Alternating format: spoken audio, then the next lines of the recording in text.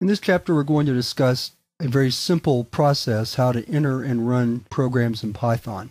We're going to do it in this lesson for Windows environment, and then in the next lesson on the Mac.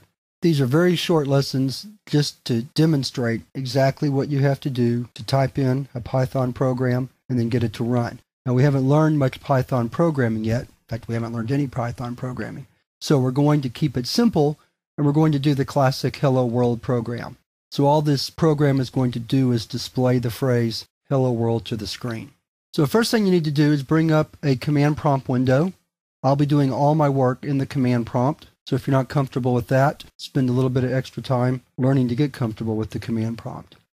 So when you open a command prompt window, it'll take you to your user's username subdirectory. I've already changed directories to documents. Let me go back and show you what that looks like, just in case you've never seen it before.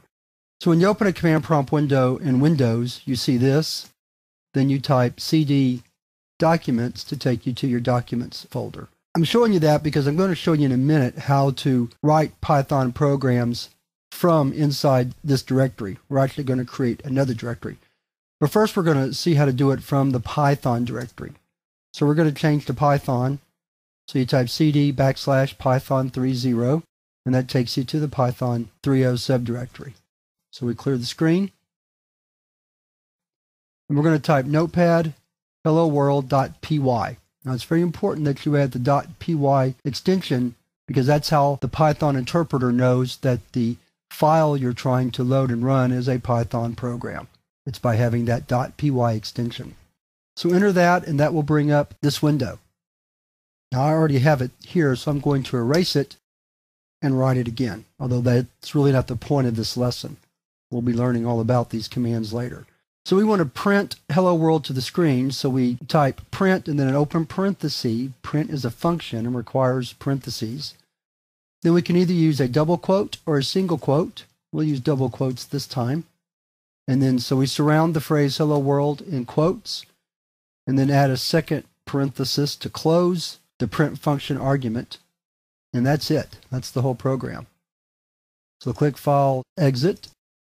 And then it'll ask you to save, and you click yes or save, and that takes us back to the command prompt window. We can type Python helloworld.py, and then that will display Hello World on the screen, or because the operating system recognizes py extensions as Python programs, you can just type helloworld.py, and it will automatically run the Python interpreter. So that's how you run a program or script from the command line. That's one way to do it.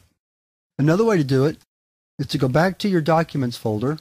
So type cd /users /your username /documents. And then we're going to create a subdirectory. Mine already exists, but just type md python. Then you can change into the Python directory. And now you have a subdirectory for your Python programs in your documents folder, which is often a handy place to keep everything.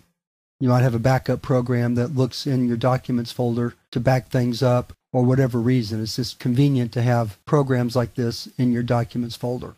So now we can go through the same process again. And again, I've already done it, so here's my program. Don't need a semicolon. Then click File, Exit, Save.